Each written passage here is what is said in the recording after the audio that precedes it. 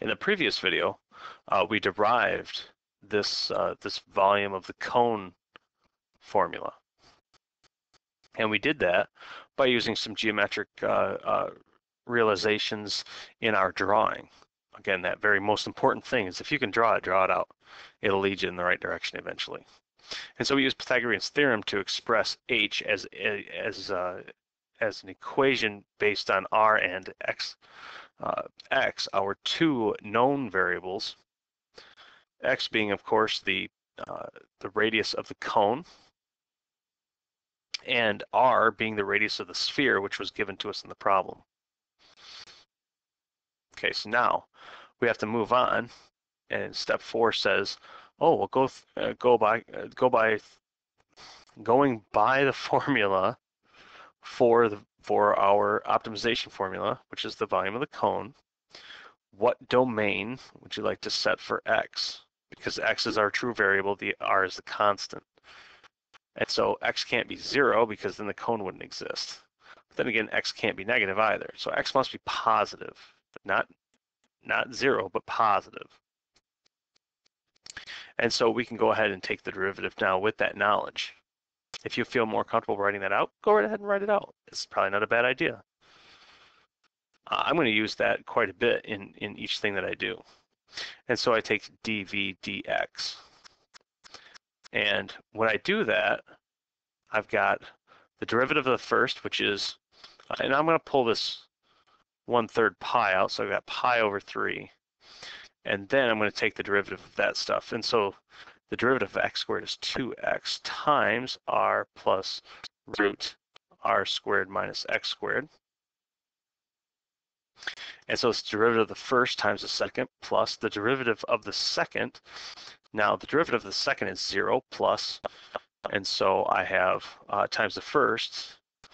So the derivative of the inside of this is going to be 1 over 2, now times root r squared minus x squared, and that's through the power rule, and you can check me on that, times the derivative of what's underneath. Okay, so we can't forget that. This is our chain rule in action.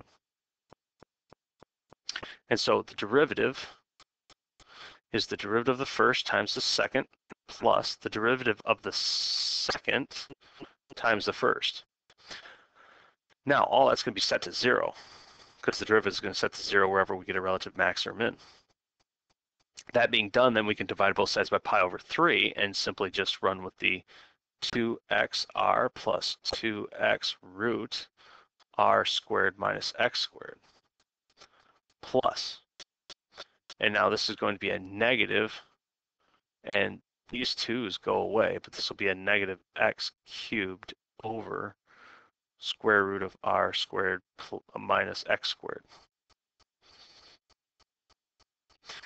Now I can go ahead and divide through by x because x can't be 0. That goes away, that goes away, one of these goes away. And in doing so, I simplify just a little bit. And now I'm going to multiply everything by the square root of r squared minus x squared. And the reason is to get all the fractions out of there. So I have 0 is equal to 2r root r squared minus x squared plus 2, and now root r squared minus x squared times root r squared minus x squared is root squared, and so the root and the square cancel to yield x, or r squared minus x squared. And then I've got these cancel out, and so I've just got this negative x squared hanging out. All right, well, let's go ahead and see if we can't move this around and get a little better. So this is going to be 0 is equal to 2r root r squared minus x squared plus 2r squared minus 2x squared minus x squared. Moving everything except for this part over to the other side is going to give me a positive 3x squared minus 2r squared is equal to 2r root r squared minus x squared. And so your initial thought might be, well, why did you do that? Well, because there, if you remember back to your algebra, there is a theorem back there that said if you have two sides that are the same, you can also raise those two sides to any power or any integer power and have them be the same. And so I'm going to square both sides. So I have 9x to the fourth, and now I have a negative 12, which is 3 times negative 2 is negative 6, doubled is negative 12, r squared x squared, plus, because negative 2 squared is positive 4r to the fourth, is equal to 4r squared times r squared minus x squared. Oh, finally, I like this answer. 9x to the fourth minus 12r squared x squared plus 4r to the fourth is equal to 4r to the fourth minus 4 r squared x squared. Moving everything over to one side, these two cancel out.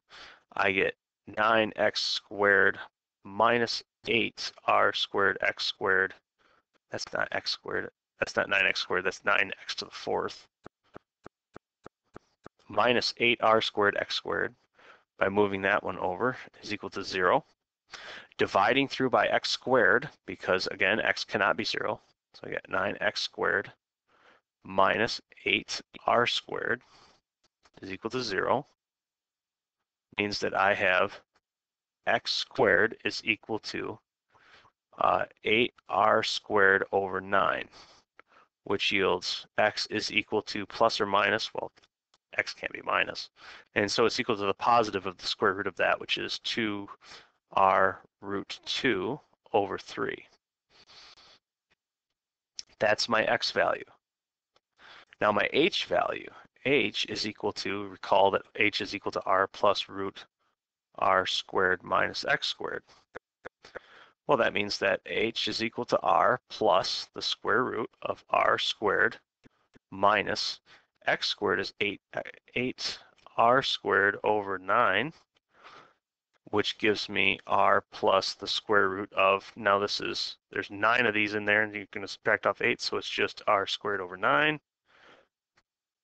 which is r plus r over 3, which is 4r over 3. That's h. Okay. So now we have x and we have h in terms of r. If we go back up to the original problem, it says find the volume. Well, the volume, recall, is 1/3 the base times the height. Okay, and so now 1/3 says find volume. Well, v is equal to 1/3. The base is pi r squared, which is or x squared in this case, because x is the radius, which is pi times 8r squared over 9, times the height, which is 4r over 3.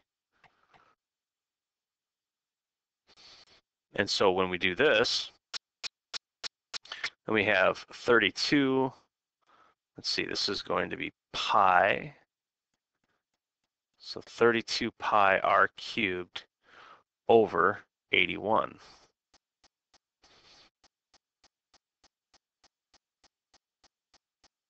And that would be the volume. So just a quick recap, because we are pushing the 10-minute mark. The quick recap is, according to our problem, we drew a picture. We used geometry or anything really at our disposal to find what our variable is in terms of the constant. Then with that, we could also redefine one of our variables in terms of the other and the constant. And so that gave us a single variable formula for our volume. Then we took the derivative, did a lot of algebra and moving around and that sort of thing, and came up with our two values for our radius of our base and our height.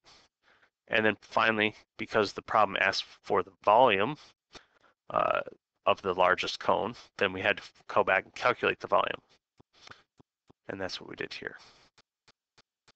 And that's really all the heart of the problem has to be. Yeah, that's pretty easy, right?